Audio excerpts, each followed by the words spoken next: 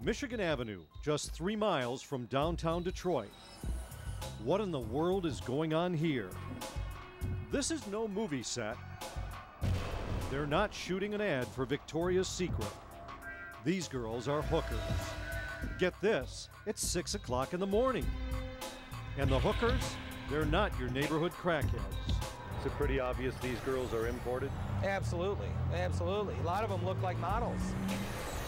And they're blatant as hell. They strut around like they own the streets. If a simple wave doesn't do the trick, they'll crank it up a notch. It's an X-rated freak show. But if you're trying to make a living or raise kids here, it's not entertaining. It feels like we're getting dumped on. And it makes me mad. I'm just mad. By 6:45, the hookers are nearing the end of an all-night shift.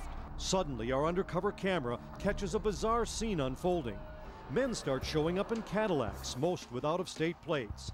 They buzz around, herding the women like cattle, right into the middle of the street.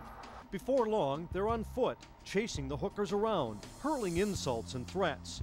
These women aren't afraid of the cops, but the men in the caddies strike fear into their hearts. So who are these guys, neighborhood vigilantes? Not by a long shot. Keep watching, you'll get the picture, and it's not a pretty one. Right now, let's back it up a few hours to the beginning of their shift. Hey, yo, welcome to Detroit, where the players play. It's a Friday night at Michigan and Livernois. They start showing up around midnight.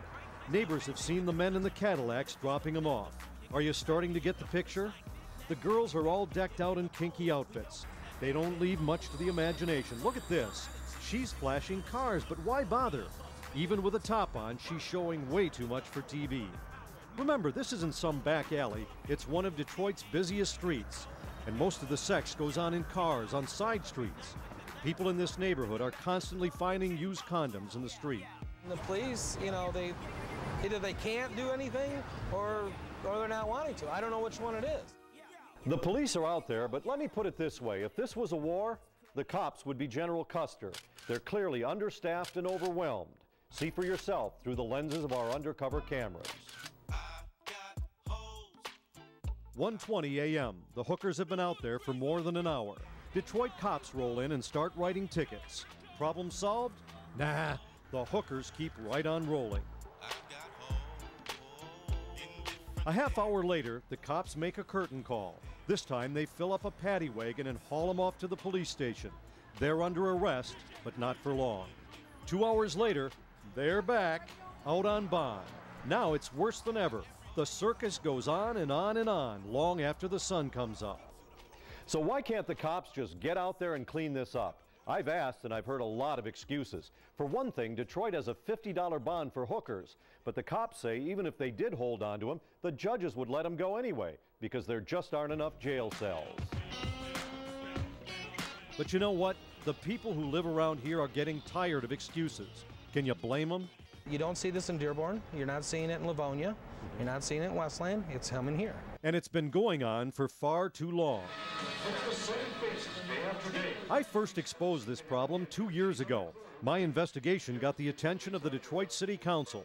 They voted to double the fines and jail terms for hookers. People were telling me they're witnessing sex acts in front of their houses. They're finding condoms in the street.